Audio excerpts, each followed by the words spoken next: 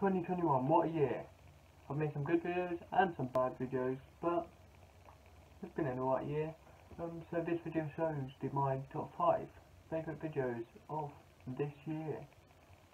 Yeah, so sit back, get some popcorn and all that jazz and enjoy. Catch you in the next year and hope you had a good New Year's. Peace. What was that? I don't know. Yeah.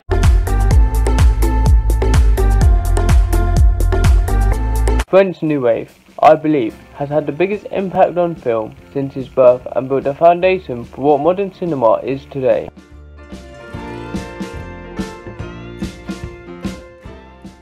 In this brief documentary focused around the French New Wave movement, you will discover how impactful this era of film was and the various characteristics that are associated with these films and how they inspired a generation. Disclaimer, I am not a professional in research, so if I have missed some information, please forgive me.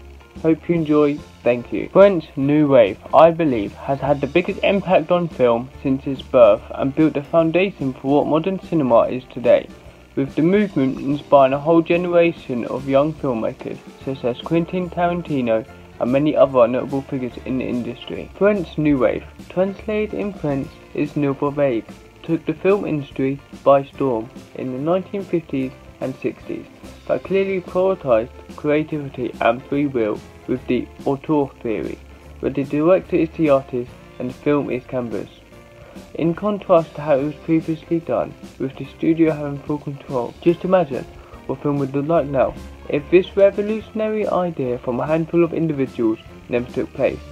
It might seem normal today, but at the time this was considered shocking, with filmmakers constantly battling against traditional media that at the time became stale, following a set structure and essentially having an unwritten rule that few prior to this movement were rarely stepped over.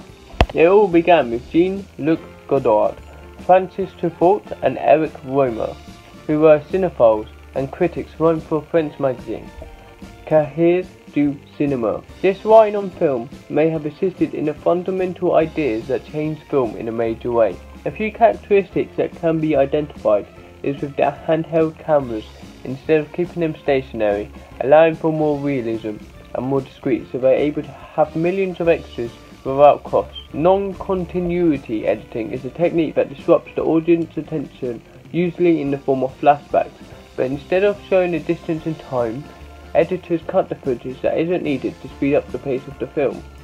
On a surprising note, most dialogue was completely improvised, creating a more realistic effect with actors' emotions feeling more authentic.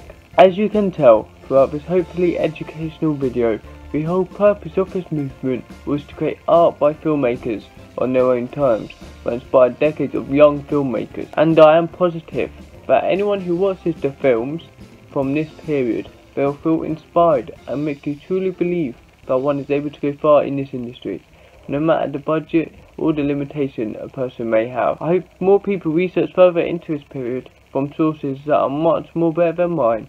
Hope you enjoyed. Thank you for watching.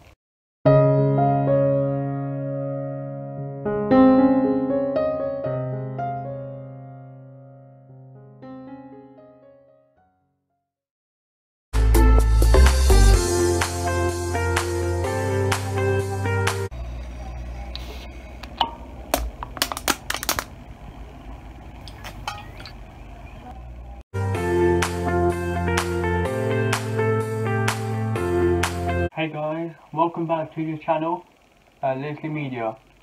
Today, going through my college notes, 14th of September 2020. Persistence of vision. The persistence of vision is the optical illusion that is caused by presenting a series of images in quick succession, with your eyes thinking that it is a continuous moving image. The use of this technique is often used in animation, where one image is shown for every 2 frames of film. Notes/research. Edward Muybridge built many cameras on a horse track. Research about flipbooks for future project. Camera obscurer/pinhole. Video 1. The light is reflected by any object we look at, which passes through the lens of the eye upside down on the part that's called the retina. back of the eye. The image the light is projecting passes from the retina to the optic nerve, sending it to the brain due right side up, the way the image originally appeared. This image will stay until it disappears when the object goes out of view. However, the image that is projecting through the brain slowly fades and doesn't disappear instantly, but a fraction of a second after the object is removed. On video 2, the person presenting the video has a red, blue and green light that are constantly turning off and on, but from the exterior it appears purple. When the light is spun in a circle, you can clearly see the 3 different colour balls individually. This is due to lights turning on and off so quickly after each other, your brain will merge all 3 colours together, causing it to have the purple appearance when it's in one place. The reason why you can see the colours separate when you spin the lights in a circle is because you're getting the ball to switch colours at different points in space, causing the eye to not hold the colours as it switches to each colour. Video 3 consists of a similar explanation to both the first 2 videos, with slightly different ways of conveying information by flipbooks and the different ways you can present a series of images to the eye. Takes a brief look at the history of how these flipbooks were viewed in the early stages of media. Thanks for watching. I hope you learned something or something. But yeah, see ya.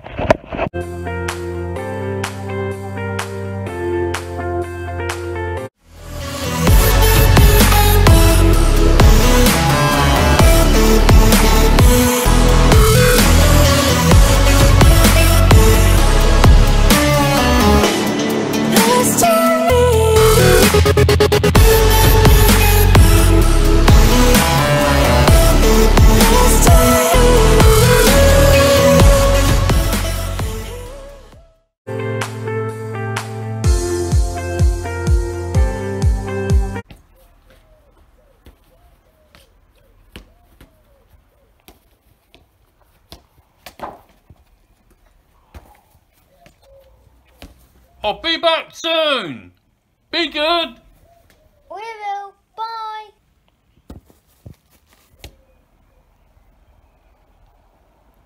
You ready? No, we'll get in trouble. What if Grandad sees us? He won't see us. We'll check it out before he comes back. Come on. No, I don't want to get in trouble. Come on. You're not at least a bit curious. I guess so.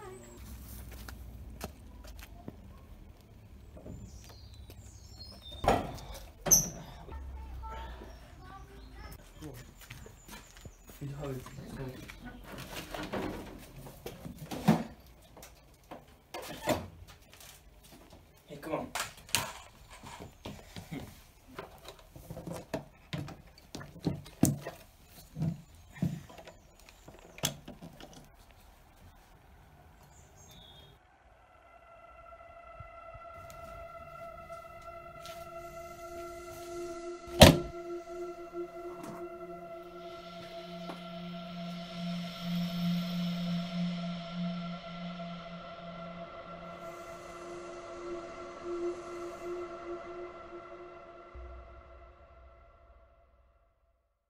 What are you doing?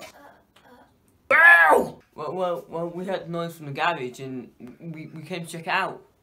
There's nothing here, luckily. We can go now. Yeah, we're just about to leave. I don't care. I don't ask for much. Answer, yes or no? No. No. All I ask is never enter the garage. But, Grandad. No buts. Get out.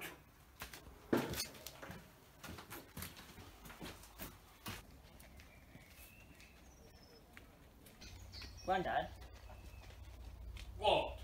why is it so bad to enter the garage? And why is there a weird mysterious box in the corner? Call it sentimental. I've had this in my possession since my 20s. So, if I'm overprotective, I'll show you when you're older. You promise? I promise. Okay. Take your brother inside, get yourselves a snack, and I'll give you a game of football for an hour.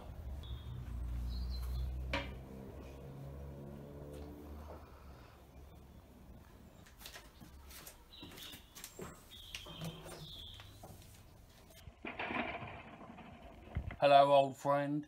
We can't let you fall into the wrong hands, can we?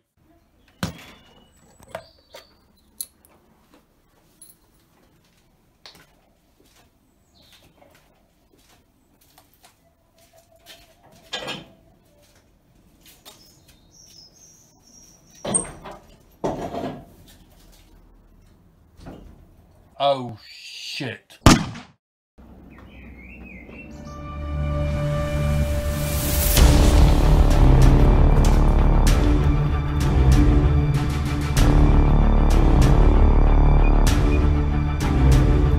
No, we need an ambulance. Quickly. So this happened to my granddad. You need to help.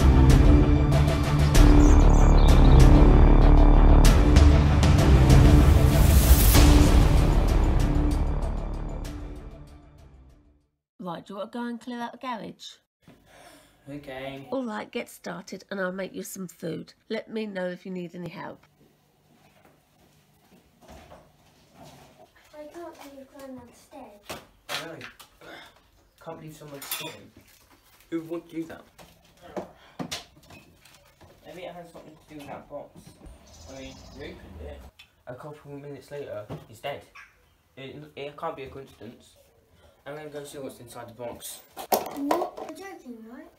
What if the same thing happens and someone else gets hurt? You're thinking about it too much. Relax. You think so? I know so. So, you ready? Yeah.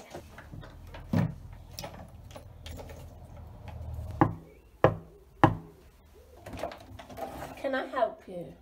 Are you Deborah Jane Leslie? Yes. What was that? I don't know. Whatever it is, didn't sound good.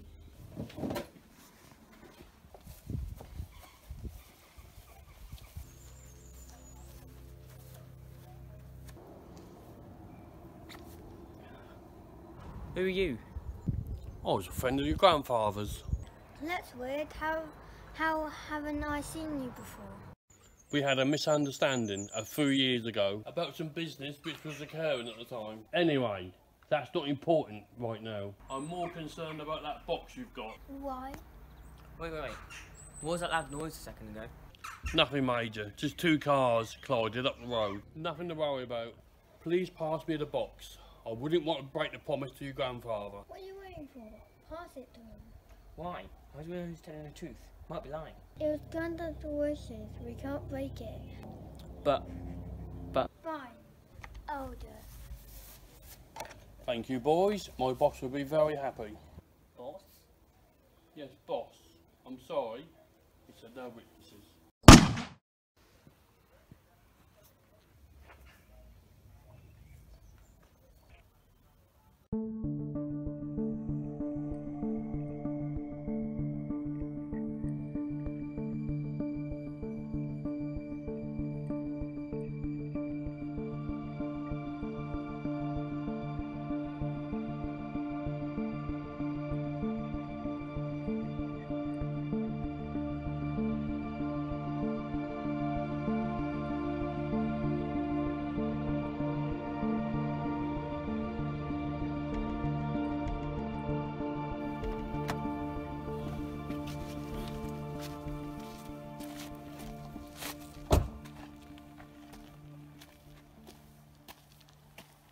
You're late.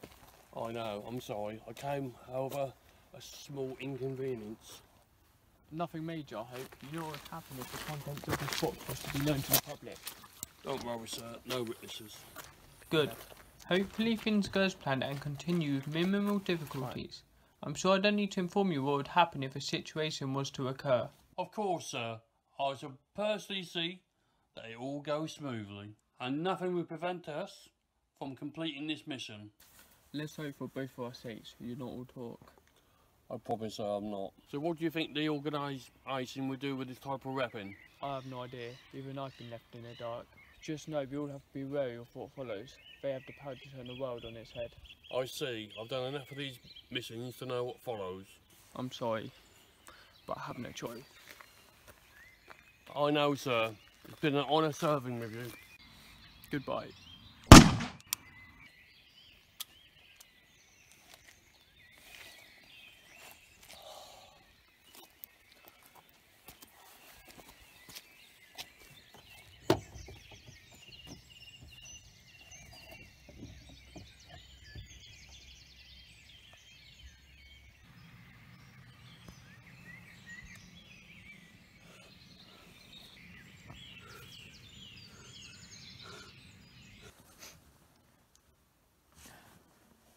I'm sorry, Grandad.